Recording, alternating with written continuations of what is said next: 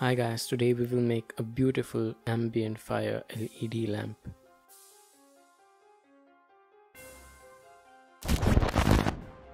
The ingredients are a Neopixel matrix. I'm using 8x8 Neopixel LED matrix.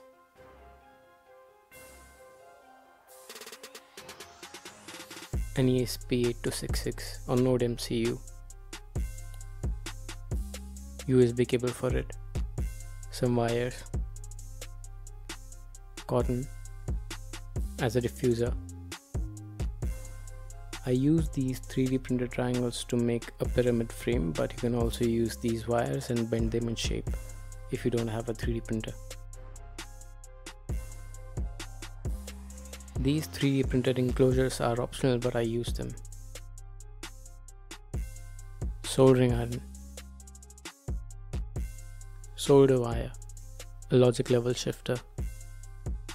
Now make the connections to ESP8266 in the following way.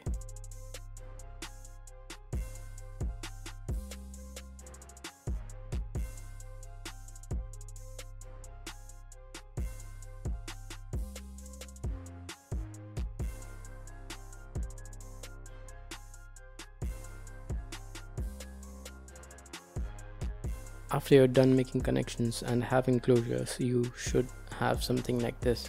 As I said, the enclosures are optional, but I use them. This is what I made. I super glued the 3D printed triangles into a pyramid to make the frame for mounting cotton. And if you don't have a 3D printer, you can use wires and bend them into the desired shape.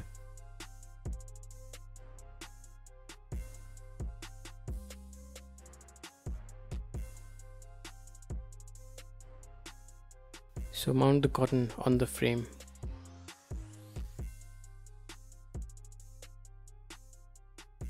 It should look something like this.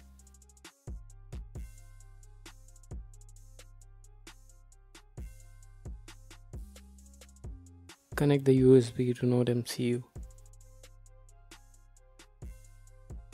Open the Arduino IDE and there go to Preferences and paste this link here.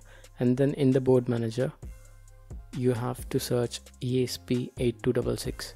There you have to install this board.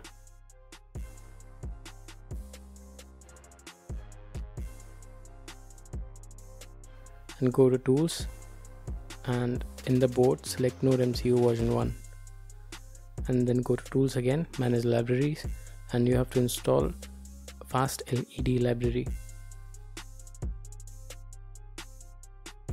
You can find this code from the link in the description. You also need to be sure about the data out pin you are using, because in the connections I used D1 in the Node MCU, that is actually pin 5. Modify the pin number and the number of LEDs accordingly.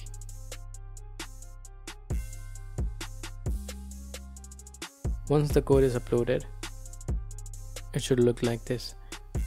It is quite bright too because it has 64 LEDs and is really beautiful. You know what else is cool? Getting high quality professional PCBs made for your prototype, and PCBWay has got you covered. Go to PCBWay.com where you can find 10 double layer PCBs for just $5. So go ahead and check it out. Thanks for watching.